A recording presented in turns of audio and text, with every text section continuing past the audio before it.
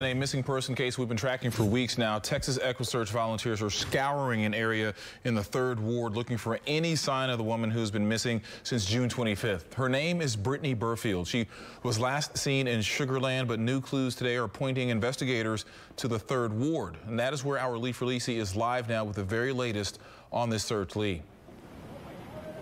Keith, I just got off the phone with Tim Miller from EquuSearch, and he tells me the weather has been very tough on them today. First, there was the heat. One of their volunteers had to be treated for heat exhaustion. Now there is the rain. But they will be out here searching for another hour because HPD has asked them to stay on this case.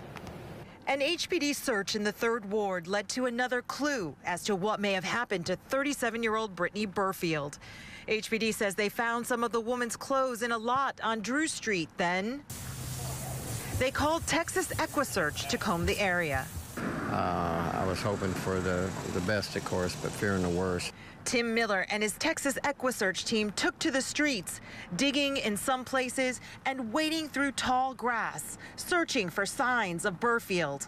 Volunteers started where police found the clothes, then circled outwards. So we always start out at that last place, and whether that was the last place or not, I don't know what led investigators there. And it's the second time EquuSearch has set out to look for Brittany. At the beginning of the month, volunteers searched a wooded area in West Houston, not far from where Burfield's abandoned car was found.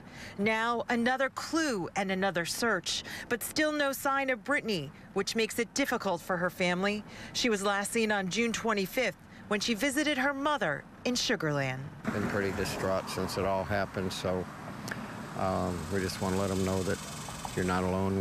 We're here with you. So I'm told HPD has talked to a person of interest. They've taken that person downtown for questioning. Also, EquuSearch says they'll be right back out here tomorrow morning to resume their search. In Southeast Houston, Lee Ferlisi, KPRC, Channel 2 News.